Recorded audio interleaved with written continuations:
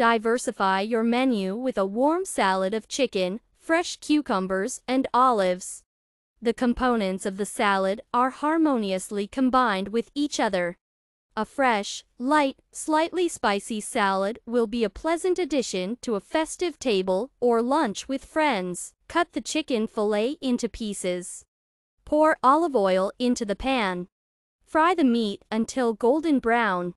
Add salt and sprinkle with garlic powder. Take a large dish. Chop the remaining ingredients.